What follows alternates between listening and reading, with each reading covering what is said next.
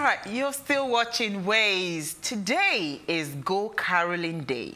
Go Caroling Day is an annual celebration held on December 20th of every year. Christmas celebration wouldn't get started without the carol. Wonder what carol is? It is nothing but singing songs door to door in celebration of the holiday, and that is the Christmas holiday. Basically the launch to Christmas. Yes. So Sanzi, you're the orchestra here. So, but we don't practice this Go Caroling Day in Nigeria. But we actually go from one Christmas concert. We do our own. We have, especially basically in churches. Yes. But people in other climes, they actually go knock on people's doors. With a full. Our own Christmas carol is rush hour to the market. Like you spend your day in traffic. That's why there's so much traffic everywhere. Or going to the market. Nobody has that time for carol. Are you kidding me? That's what I'm saying. There is that one. So I'm saying that our own kind of carol is organized. So it means that you're going to a venue. You know, but this Go Caroling Day, you actually need to go door to door. So you just have a group of children, which is more interesting. So you just go knock and just sing, make the person feel merry. I wish we will. I wouldn't even open the door. I'm like, listen, Auntie is too stressed. We can actually plan it. We can actually plan it. I'm not about that life. Because Sanzi has a good voice. I do, but I'm not about that life. No, Sanzi, don't worry. We'll tell you where you go to. Don't worry. When we tell you the person's door you're knocking on, I'm sure you would.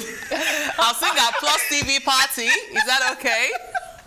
Yeah. All right. So let's quickly move to what we found in the news today. Lami, you want to go first? Okay. It's about what's been hot in the news about the renovation budgetary allocation to the National Assembly complex. Please tell me how much again? 37 billion naira. And I'm trying to juxtapose this allocation against the allocation made to FEMA.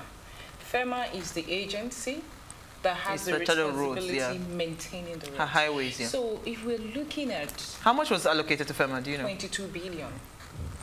So it's the disparity. I really just can't, that's what really interested me in the story. I don't have a big problem about how much has been allocated to the National Assembly because I don't know how big the edifice is. But I would like, my problem is the FEMA has just 22 billion and they've stated that it's barely enough to scratch even any surface. So I really do not understand why we need 37 billion. It doesn't even make sense at the point where we have other critical sectors that are in need of serious funding. So why would they even decide to allocate 30? And the president approved this bill. If that money was committed into education or even healthcare or even agriculture, do you know what that would do? A lot of difference.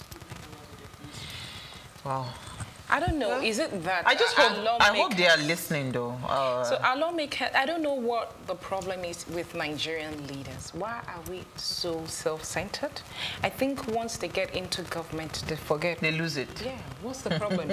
Misplaced priority. Very, very misplaced. Yeah. Honestly, I really don't understand. Sanzi, you found another story in the news. Yes, I did. And this time it's still with the government officials, but more like officials and Lagos residents. Remember the yearly lake rice being sold by Lagos government officials.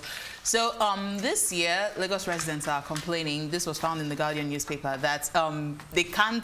Some have been queuing up since Tuesday, and they have not been able to get the rice. Now, the reason some would rather prefer the lake rice is because, according to them, it's stone-free, and then it's cheaper. An average bag of rice is about 25,000 in the market, but this one is sold for 17,000 naira, yes. And so the thing is, what angers a lot of people is the fact that they would see trucks load rice into the compound, but then the officials sitting out there would tell them, I'm sorry, we can't sell because we are out of bags. I guess they just told them, hold on.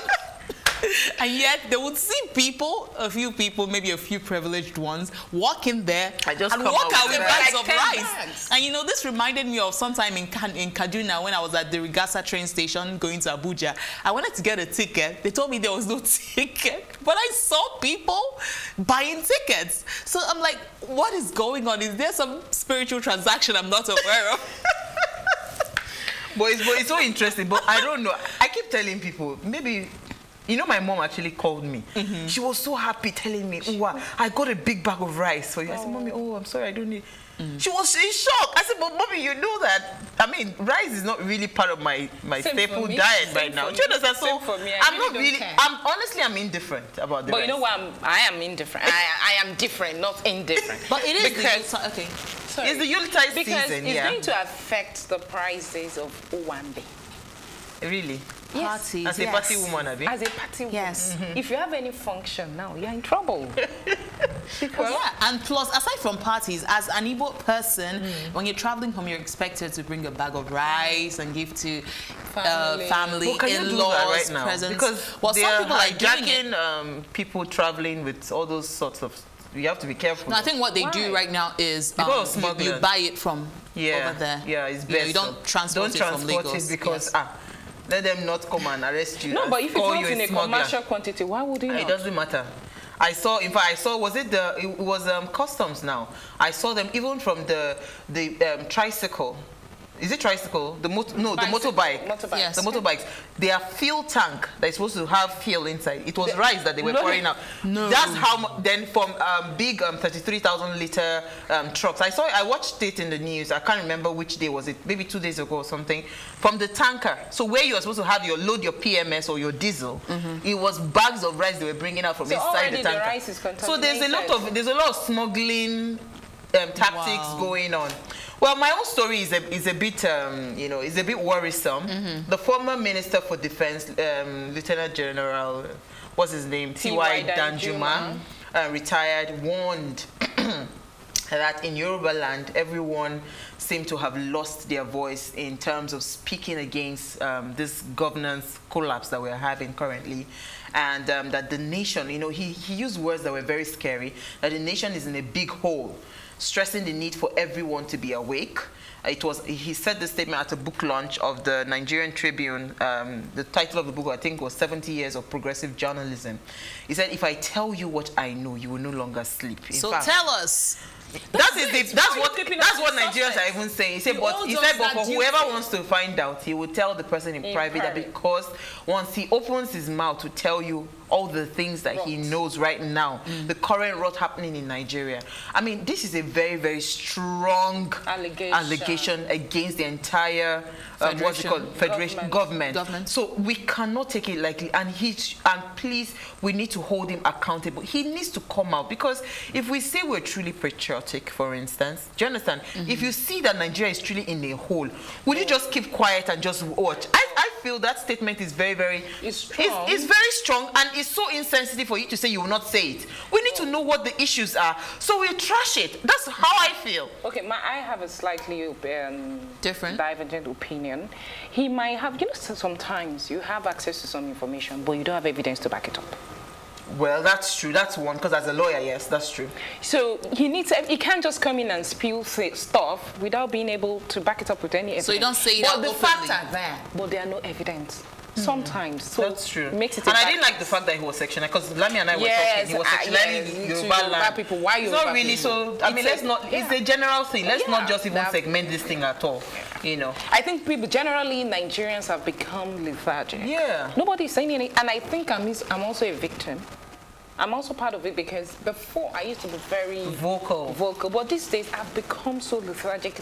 I just scroll. It's like your voice doesn't matter. I've been wired. Yes, I think that's the stage we Nigerians are at the moment. It's a very tough one today. Well, today we are talking all the way. We're talking about social media. We're talking about different stuff. But first, we want to look at because sometimes in December 2018, the Russian president proposed the control on rap lyrics. So that would be what our conversation will be around after this break. Please stay with us.